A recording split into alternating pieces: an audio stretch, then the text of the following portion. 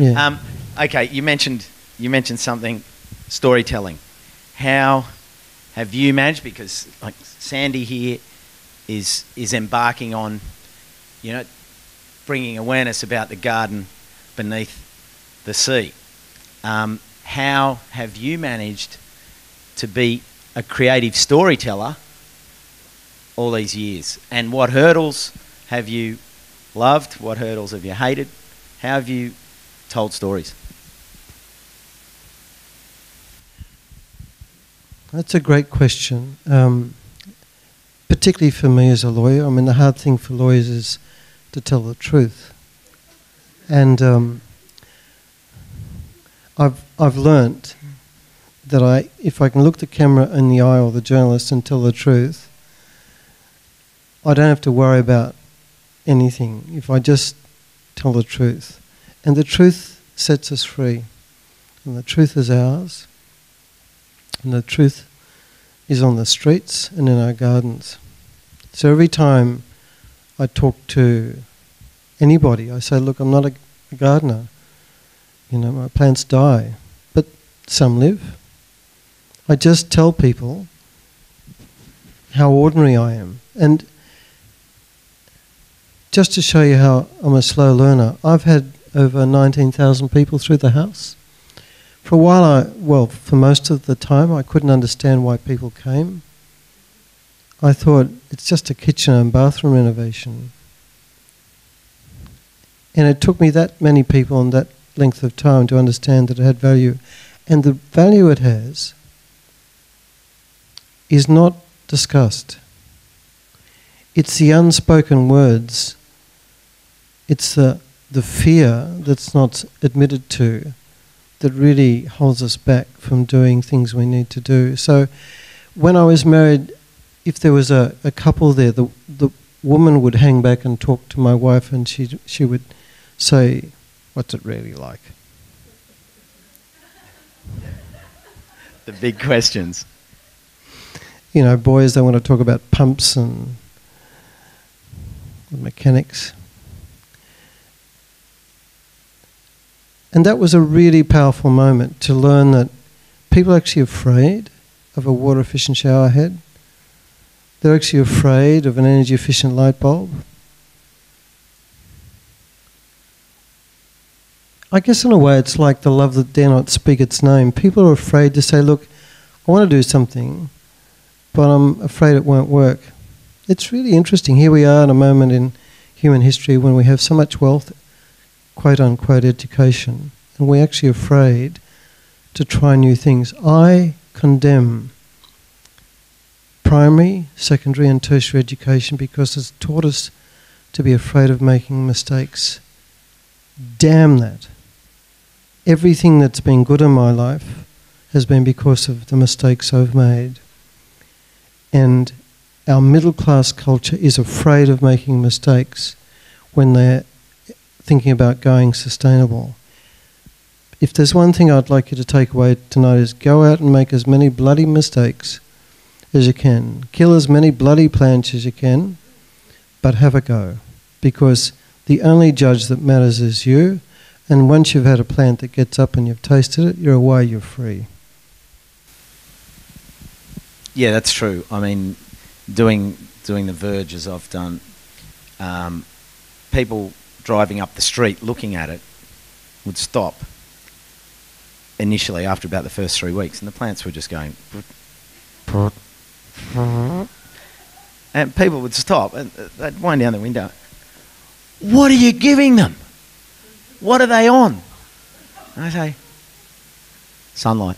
A little bit of water. And yeah, it is that fear. There's fear around everything that we're heading into. And to step out and say, well, we're going to gather here tonight. We're going to make a stand. We're going to say, support transition. We want to hear about your book. Most of all, we want to hear about your road and your experiences, because those fears are still there, and the structures, while some are crumbling, they're still there. So what's been your inner mechanisms to deal with walls Oh, speed man. humps and spikes on the road. Good questions, Costa. Look, I've been at my weakest in the last 2 or 3 years. I've had people who I had to dinner who were friends who've become the Loch Ness monster in my life. I don't understand it. People who've,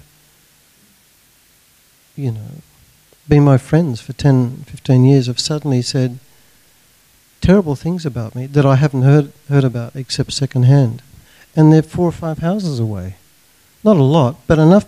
You only need about 3 or 4 people who've got a knack of getting your Achilles heel to really bring you down.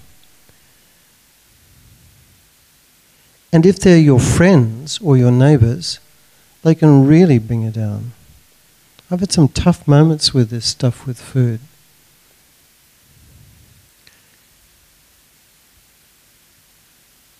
Words matter.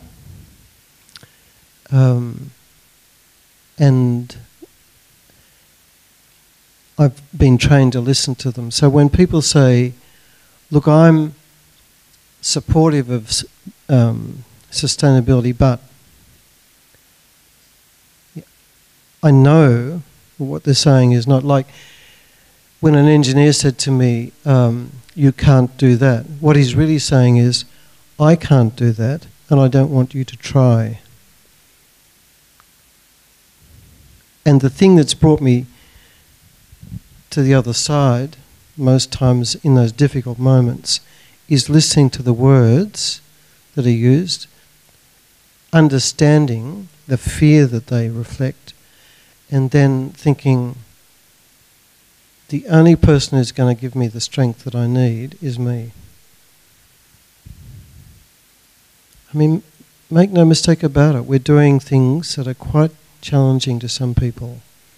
And they can be our closest friends, our lover, our next door neighbour, a counsellor we thought would support us, a media person. You'll all find this.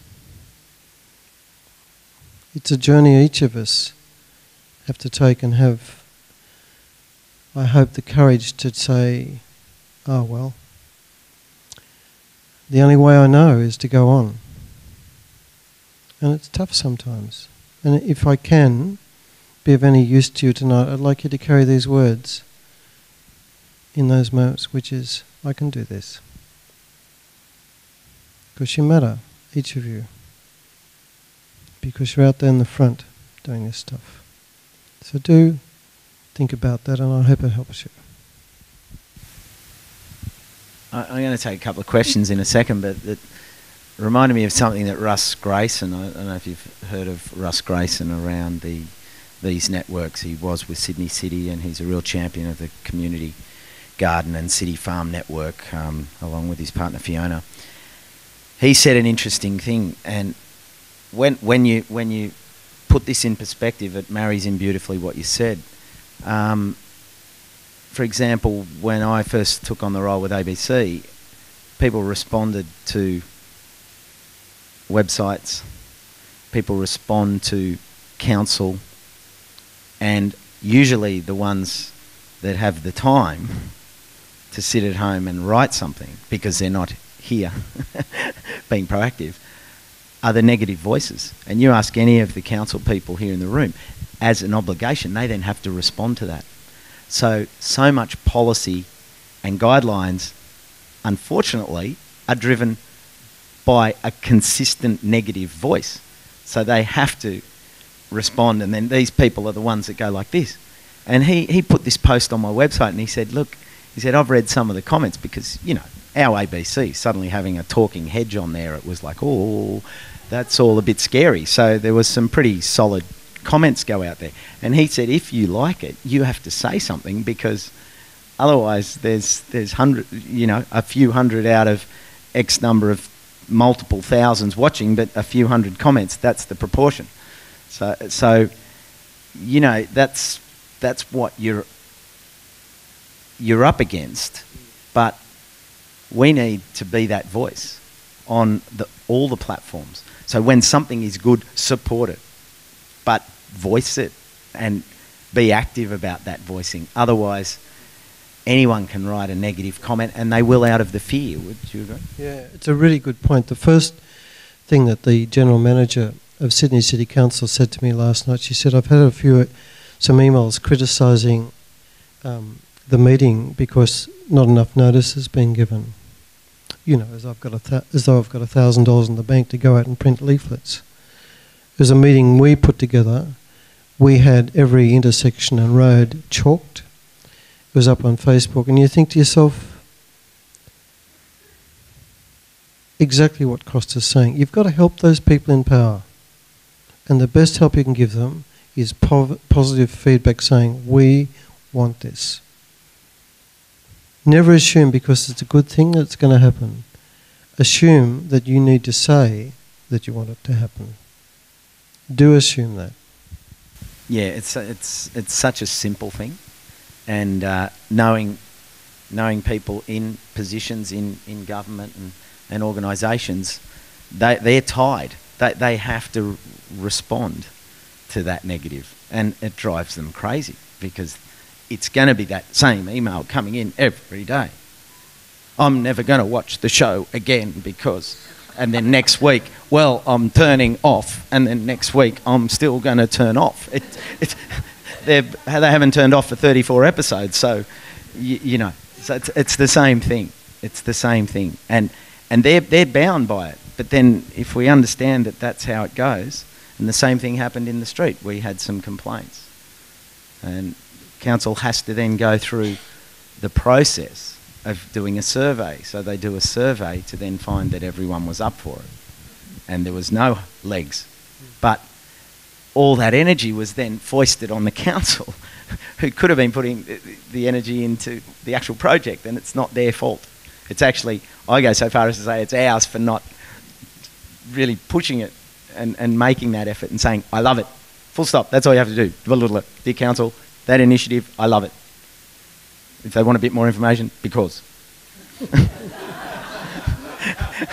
then they can call you back and say, well, more information. But no, I joke, but it's no joke. It's so simple. And then that supports them, and it inspires them to then drive the initiative and promote it and build it. And it's not just about what I was talking about, but it's about everything. It's about everything.